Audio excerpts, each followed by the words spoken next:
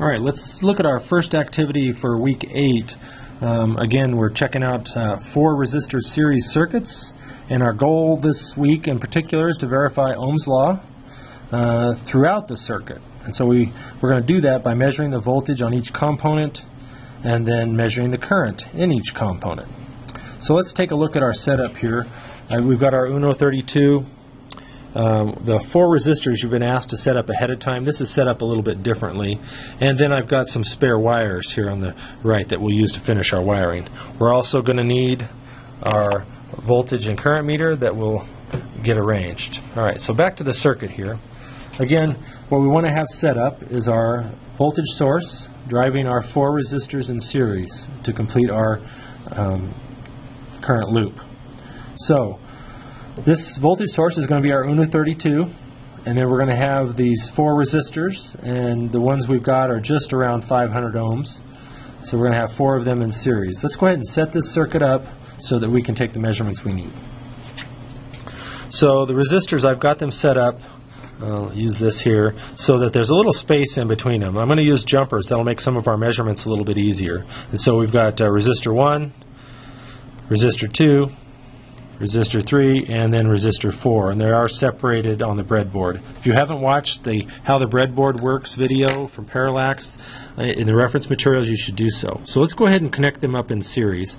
And so let's start at the left hand side here, and I'm going to connect those 2 in series. Again, we go out of resistor 1 into the breadboard, and then out of the breadboard through the wire and back into the breadboard to the second resistor.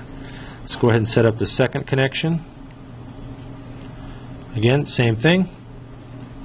And the third connection. Same thing.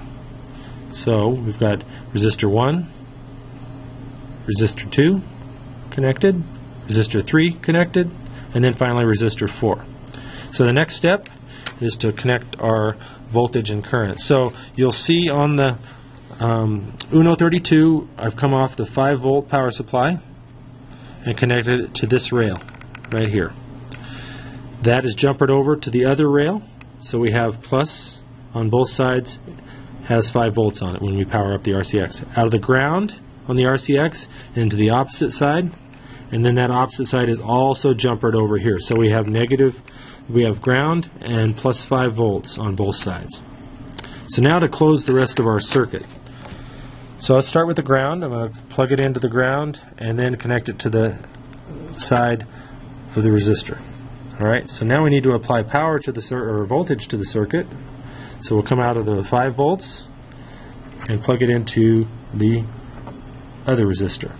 So again, we've got 5 volts coming in through resistor 1, through resistor 2, resistor 3, and resistor 4, and back to negative, which takes you back to the power supply.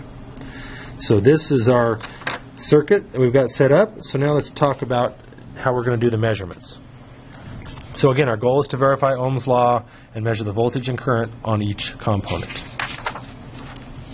Alright, so these are the measurements we need to take and the data sheet you'll need to complete. Of course, your data sheet will be in a spreadsheet. It's shown on the experiment instructions. And we're going to take voltage on the power supply and the current coming out of it. We're going to take voltage across each resistor and the current passing through in between the resistors. We're going to take the voltage on the second resistor and then the current following that one, and the voltage on the third and the current following that one. Alright, so let's go ahead, and this is similar to some of the other measurements we've taken. The key ideas again, the voltages can be measured straight across the device as they're shown here, but the current, we have to break the circuit and rearrange the meter and put it inside the loop. Make it so that the current passes through that meter in whichever spot we're going to put it. So let's do our first measurement of voltage on the power supply and then the current coming out of it. So we're going to measure voltage. I'm going to go ahead and power this up on the 20 volt scale. The Uno 32 puts out 5 volts. We're going to use the volt, ohms, amps scale and then the common. So this is set up to measure DC volts, and it's all powered up. So I need to energize my Uno 32 to provide power. First thing we should probably check is the voltage. So I'm going to plug in an extra probe here so we can make contact with that. and plug in another probe, another wire here, so we can make contact here. So I'm going to touch the 5-volt side and the ground side and check our reading. And in fact, we're getting 5.01 volts. Alright, so that, if we record that piece of data real quick, on the Uno 32 the power supply is providing 5.01 and our units are volts. Let's take our current measurement. So we need to switch. We're going to measure the current near the power supply. We're going to switch it around. And normally you would use the 10 amp scale, but we have a very small current here. So I'm going to switch to the 200 milliamp DC amp scale, and that means I can also use the volt ohms milliamp scale. So we want to open the circuit. In this case, we're going to pull up right here. So now there's no power going to the circuit, and we want to put our meter in with that. So I'm going to grab this end here, and I'm going to make contact with the resistor to close the circuit. So now the current that's flowing is 2.7 milliamps. You can see that negative sign. I can change that by changing the probes. I had the current going the wrong way through the meter, so I switched the probes, and so now we'll get 2.7 milliamps going out of the power supply into the resistors. Let's record that.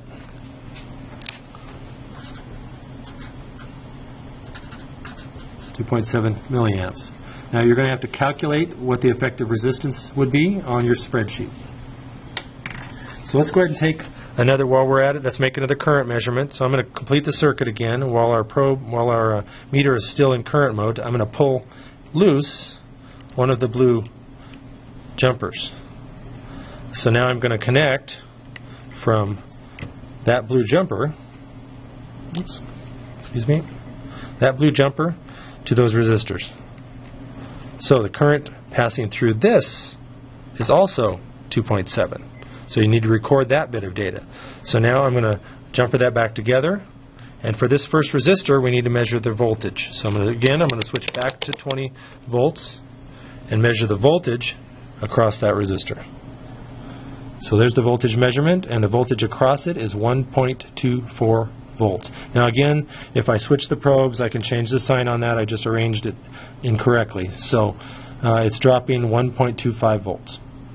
So that's the second measurement of voltage, 1.25. So you need to continue this process. I'll go ahead and talk you through it here. So we'll measure the next voltage in this way, and then measure the current in this loop. And then we measure the next voltage and measure the current in this loop, and measure the final voltage, and then open up the ground end and measure the current in that. Alright, so again, the current measurements are more difficult. Let's do one more of those as a demonstration. So I'm going to switch it to the 200 milliamps because the current draw is small on this. In this case, I'm going to measure the current on this end and keep the power supply hooked up and replace that wire with the meter. Alright, so that's another example of the current measurement for this example. Alright, so let's put that back together. Our circuit's still in place, and we've collected the data. So again, your team's going to finish out filling out this data and create a calculated cell that figures out what the resistance is based on Ohm's law. But let's demonstrate a quick measurement of one of the resistors. So again, we did this on a bulb in an earlier video, but let's switch it to measure ohms. In this case, since we said they're about 500, I put it on a 2000 scale. Let's pull out one of those resistors and touch the probes to each side of it. So again, in this case, we said about 500, and in fact, they're 462. This one is. So you should check them all to see how much variation there is. Let's put that circuit back together. Okay, the circuit's restored. And let's take a look at our next piece that we want to do. So, we did the the 4 resistor circuit. Now let's take out one of the resistors and then complete the single voltage measurement and current measurement on the power supply. And so let's do a quick example of that. So I'm going to pull out one of the resistors and its jumper, and then we want to close the circuit. So we only have 3 resistors. Right? Then what we want you to do is measure the voltage on the supply and the current that it's providing. Same thing we did in the first step of the 4 resistor circuit. Once you've done that, pull out the next resistor and its jumper and close the circuit for just 2 resistors. Complete the voltage and current measurements, and then pull out that last resistor and its jumper wire and do just a single resistor circuit. Do a voltage and current measurements there. Once you've done that, you're done with the series circuit measurements, and then you can move on to the parallel circuit measurements. Alright, so for the second part of week 8, we're going to again use Ohm's law to explore parallel circuit.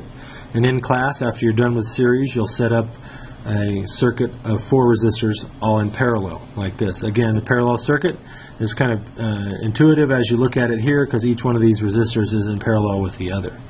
Now electrically it's not always this simple in appearance, but today it should be pretty close. So what we're going to do is we're going to go ahead and set this up, and then in the process of setting it up, we're going to set it up so that we can take the voltage measurements on each component easily and take a current measurement on each component easily. So let's take a look at our circuit setup first. So you can see here we've got the 4 resistors installed, and I've got them connected into a column of the breadboard and going down to the negative or ground of the breadboard. So the same is true for all of them. They all start at negative and go out onto the board so they can be connected elsewhere. So let's go ahead and make that connection. So the first thing to notice is we've got the plus coming in, and of course it is jumpered around across to the other side. So we want to take from the first positive and connect to the top of the first resistor. All right, so that's 5 volts to the top of the first resistor. The second one connected here to the top of the first resistor. The third, again from 5 volts to the top of the third resistor. And our final 4th one plugged in to the top of the first resistor. So again, our 5 volts comes in, jumpered over, and gets provided to each of the resistors. On the bottom side of the resistors, they're connected directly to our ground, which comes in from the Uno 32 and gets jumpered over here to both of the blue portions of the breadboard. So this is our parallel circuit. It's actually being powered right now because I left it plugged in. So now we need to go ahead and start taking our measurements. Take one more look at our sketch. So let's make this first measurement. We're going to measure the voltage coming from the power supply of the Uno 32 and then the current being delivered to this circuit. So again, we'll set up the voltage at 20 volts maximum and the volt-ohm scale and the common.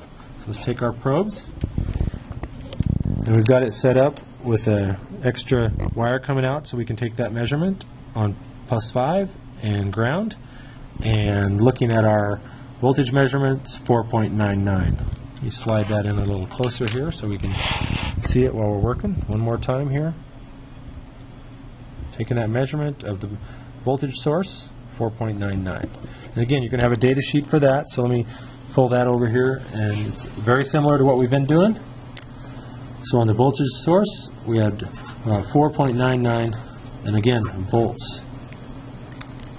Let's switch it up and measure current. Again, because we are working with very low currents off the with these resistors, we're going to switch it to DC amps, and because it's low currents, we can keep the volt-ohm milliamp scale here. Now, the current we want to measure is an important location, is we want to measure it as it feeds the other side. So I'm going to disconnect. Oh, actually, no, that's not the one I wanted to make. My mistake. We're going to take the power supply free and measure the current going from here into the rails of the thing. So again, we've got the meter set up correctly. I'll touch one side and then the other. And our current being fed right now is 96.4 milliamps. So let's record that. 96.4, and again that is milliamps. And I want to restore the power supply to the circuit. Alright, so that's it. So that's our first piece of data. Let's go ahead and take one more piece of data and then you guys can repeat the rest in class. Let's take the voltage on the first resistor. Switching them back to voltage. 20 volts range, volt ohms milliamps, and I'm going to touch the lower side and the upper side of the resistor to measure the voltage across it. And again, that voltage reading, 4.99. Move the wire out of the way here. There we go, that's better. Let's do this one more time. Measuring the voltage across the device, the component, we got 4.98. Alright, and to measure the current as well, switching back to 200 milliamps, let's pull free one of the wires and make the connection from here to here. So this component is using 10.7 milliamps. Again, I've got the wiring backwards. If I switch my probes, instead of negative, I'll get the positive. So 10.7, 10.8, it fluctuates in between. So let's record those two pieces of data. Again, the voltage on resistor 1 was 4.99, and the current was 10.8. So, in class, you'll finish taking the voltage and current measurements on number 2, voltage and current measurements on 3, and the voltage and current measurements on 4. Again, your spreadsheet will have to calculate the resistance values for each one of these, and then actually measure, you repeat your same measurements, they'll be unchanged for the actual value of the resistance. Alright, that brings us to a close here. One last thing I want to mention on this is that, again, you'll have to add your resistance values, but when you're reviewing your data, we want to make sure you have some understanding. So we want you to think about, did you confirm Ohm's law? Does the law work? And what are observations you can make about series and parallel circuits? When you're doing that, make sure and consider, how did the currents change in a series circuit compared to how they changed in a parallel circuit? And how did the voltages change in the series and parallel circuits? Alright, so that brings us to a close for weeks 8 and 9. Weeks 8. In week 9, we'll apply Ohm's law to a more complicated circuit and learn how to control devices. That brings us to an end.